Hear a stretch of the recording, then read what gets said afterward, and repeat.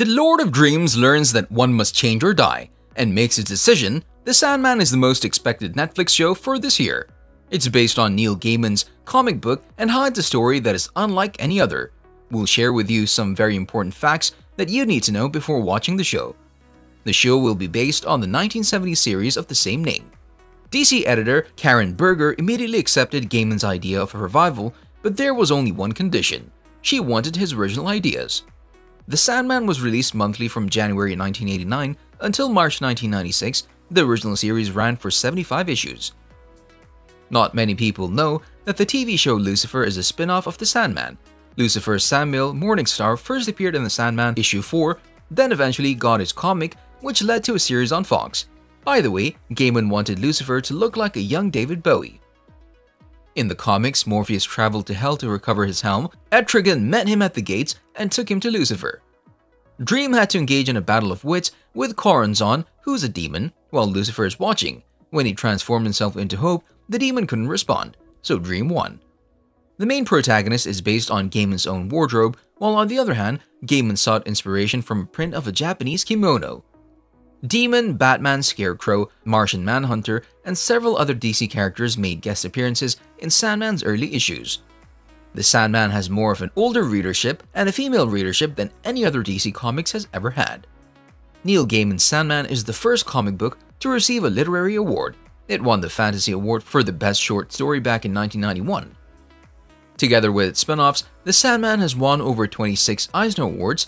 This includes 1 for Best Short Story, 4 for Best Writer, and 7 for Best Lettering. Tonight, we will achieve what no one has even attempted. We will summon... It's one of the first graphic novels to reach the New York Times bestseller list.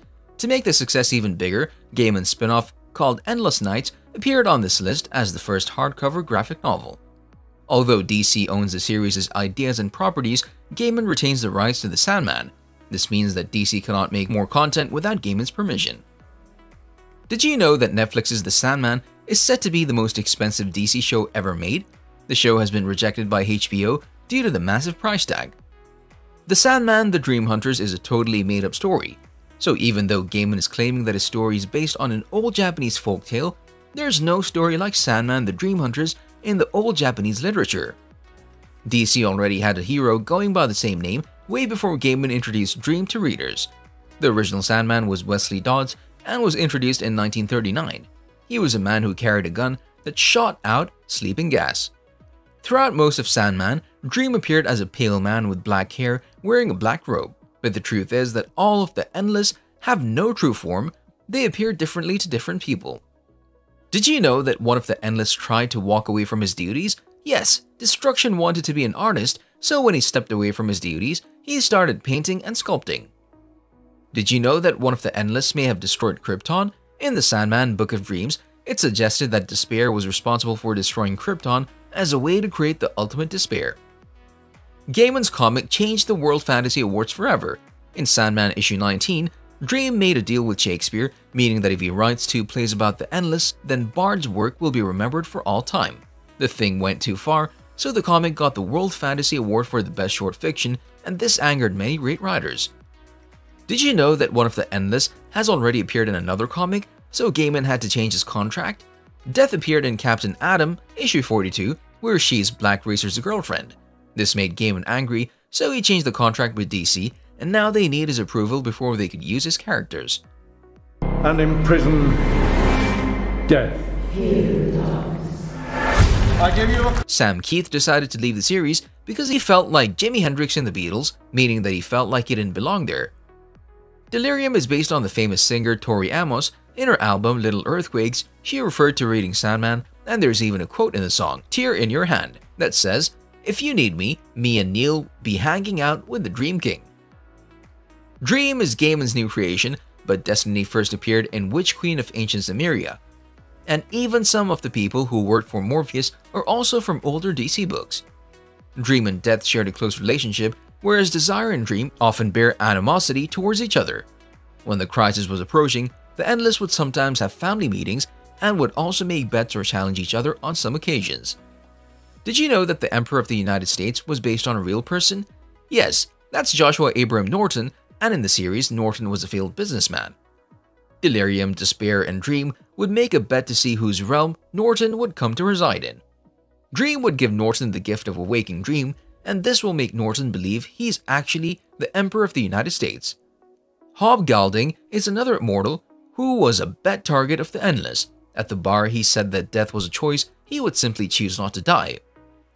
Dream and Death, who were standing next to him, decided to give him immortality and check if that would bring him happiness. Dream told him that they would meet in 100 years, and so they did. Coin made from a stone. And I give you a feather.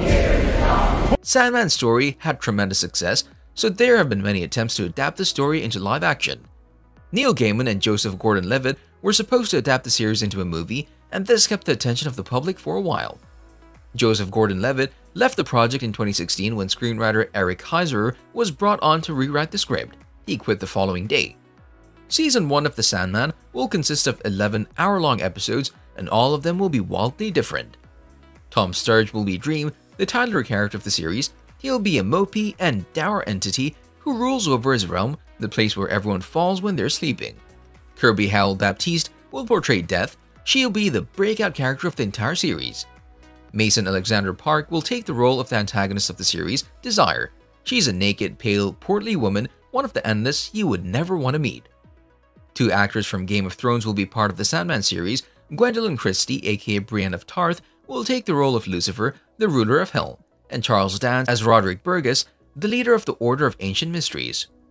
The first season will cover the story of the Sandman, Volume 1, Preludes and Nocturnes, which follows the story where Dream is captured by Burgess and his occult followers in the early 1900s. Season 1 of The Sandman will also steal a part of the storyline of The Doll's House, a story that sends Dream on a new journey to retrieve a few of his creations who managed to escape from the dreaming. Pulled from an angel's wing.